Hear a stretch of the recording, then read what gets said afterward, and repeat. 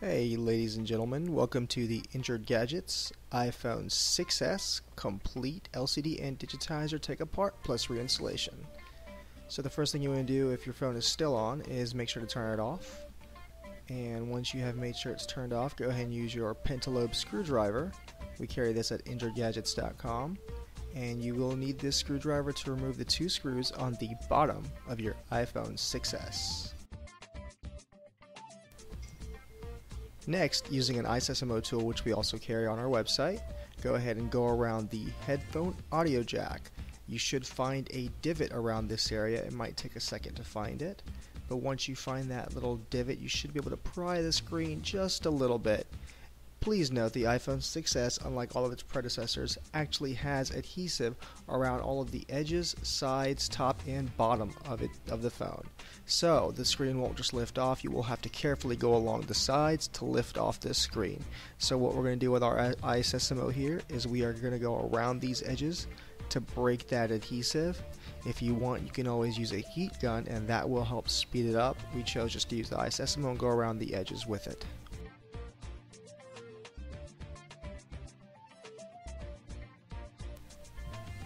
Once all the adhesive has been let off, you can go ahead and slowly open up your screen. Please note the screen assembly is still connected to the actual phone's housing. So we're going to go ahead and remove the little remnant adhesive that got stuck upon the screen removal. Next, you will use your Phillips screwdriver to remove two screws covering the battery. We always recommend disconnecting the battery before you ever do a repair on an iPhone or any phone. So we're going to go ahead and remove the two screws covering this little shield. Under the shield is a pop connector connecting the battery to the logic board. We are going to use our Nylon black spudger to disconnect the flex cable. We don't recommend using your screwdriver or any metal tools on the board. We always recommend using a plastic or nylon spudger if you're ever going to be touching the actual logic board of the phone. Next, using your Phillips 00 screwdriver, go ahead and remove four screws. They're Phillips head screws at the top of this bracket right here. I point them out. You're going to remove these four screws. Make sure not to mix them up. Keep them in the order that you remove them. They are all four different sizes. You do not want to mix these four screws up.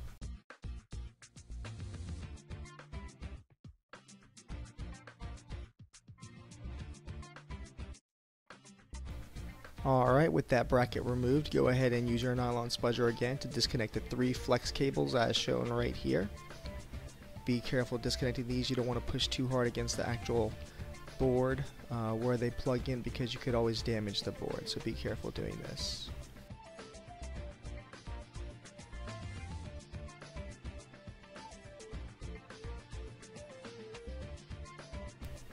Once those three cables are disconnected, your screen assembly should come away from the housing just like that, very easily.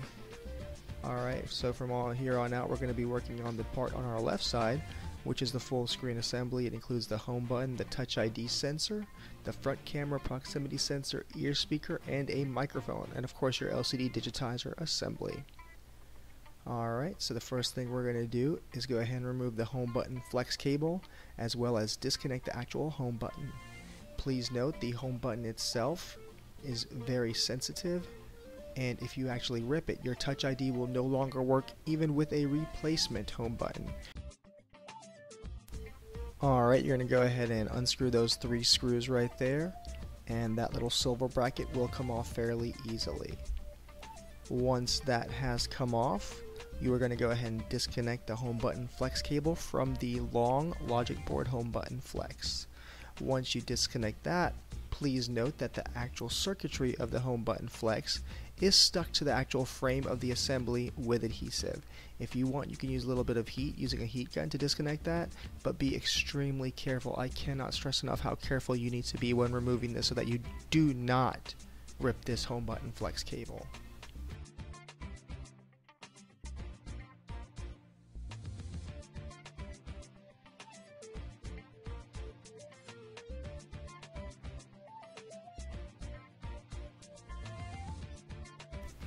Alright, with that home button removed, you can go ahead and start working on the little bracket that covers up your front camera, proximity sensor, microphone, and ear speaker. This is held in by a total of 3 screws. They're all 00 Phillips. You will go ahead and remove these 3 screws.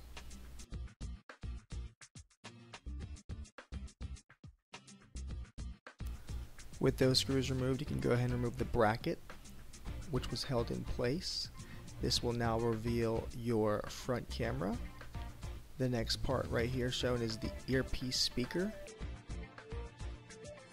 Now removing this flex cable, the front camera and proximity sensor, you do need to be just as careful as you were with the Touch ID sensor. Now if this does tear, it is still replaceable, so it's not a huge deal if it tears, but obviously you don't want to go without a front camera proximity sensor for a few days. So please note how careful we are. If you want, once again, you can always use a heat gun or a blow dryer to heat it up. It is stuck with a little bit of adhesive, so take your time doing this. Don't just yank it out because you could rip it very easily.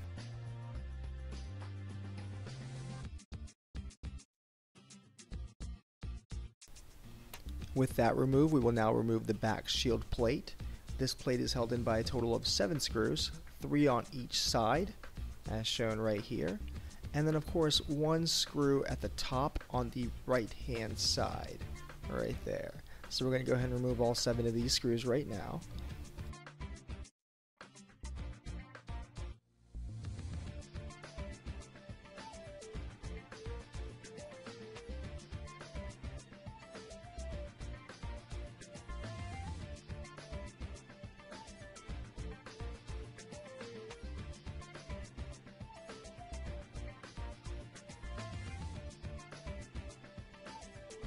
Alright, now this little metal shield can come off. You will need to swap this over to your new assembly if you are replacing your assembly.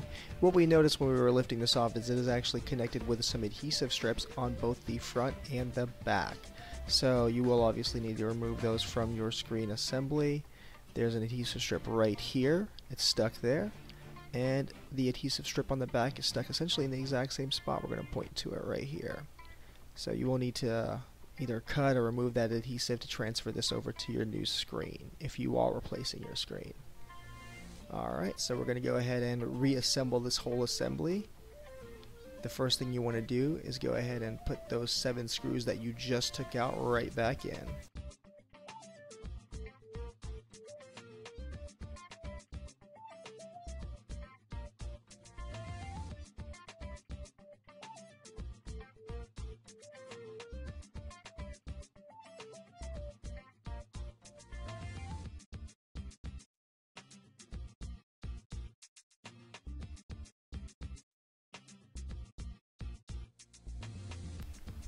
Once those 7 screws are in, you can go ahead and start working on your front camera proximity sensor bracket.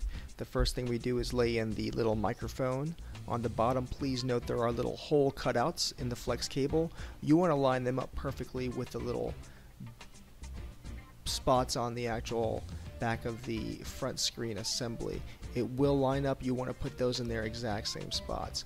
Once that's lined up, go ahead and put the proximity sensor into the 2 brackets as shown right there.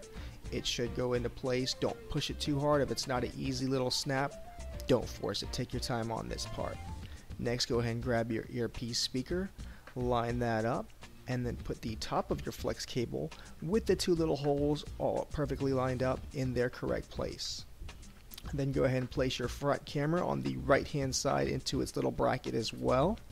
And then you could take your little metal shield and you will go ahead and screw that in with the 3 Phillips head screws.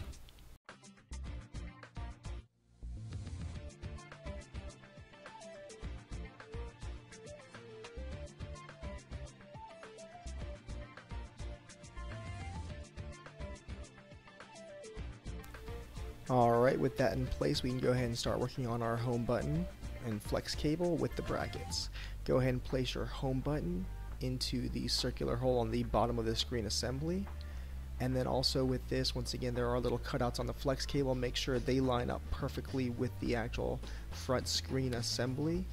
And then once they have lined up perfectly, go ahead and plug the flex cable in. Make sure it's an easy snap. If you're having a hard time with it, take your time and make sure it goes in there properly.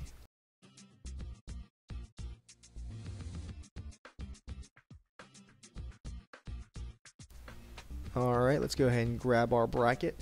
Please note that one corner of the bracket actually goes under that little shield, so make sure it's in there properly. Make sure this is a straight little shield. You don't want it to be crooked, you don't want it to be raised up any. And go ahead and screw these 3 screws right back in.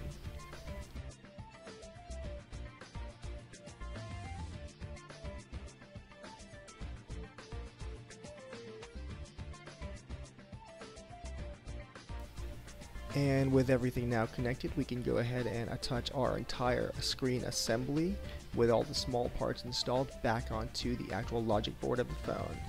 Please note, I like to connect the right side cable in first. Right here I'm just looking at which cables to put together first. This was our first time actually disassembling and reassembling this phone. We had never opened it up before, so we're essentially doing the repair just as you guys are watching it. Now, if you are having a hard time connecting these in, please don't just jam them in. Make sure that they go in there with an easy snap. Make sure that it's a straight click and then not left to right or anything like that. You want it to be an easy click, just like that. Alright, we're going to go ahead and grab our little shield and screw that back in.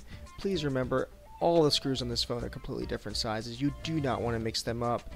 And you want to put them back in the order that you took them out.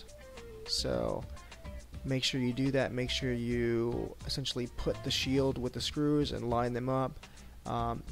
You'd never want to mix any of these up. I mean, it could damage the logic board, something could go in too far, and it could mess up a lot of things on your phone.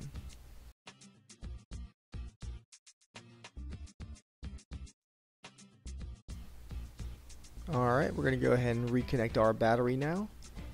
And once the battery is connected, we will go ahead and take the little shield covering the battery pop connector and screw that back in with the 2 Phillips screws.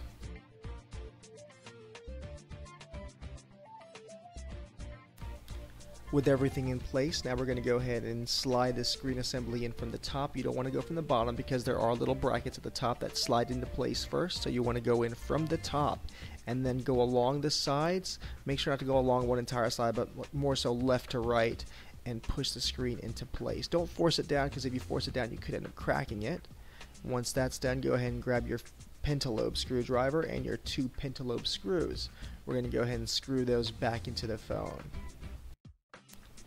And of course, once you have everything done, go ahead and power up your phone. It's a good idea to test the touchscreen. It's a good idea to test the home button. If you do see lines in it, if you do see blocks in it when you power it up, it means you probably did not connect it all properly. So you might have to redo a little portion of the repair. But everything looks good here. Thank you for watching our video. Make sure to comment below, like us on Facebook, and subscribe here.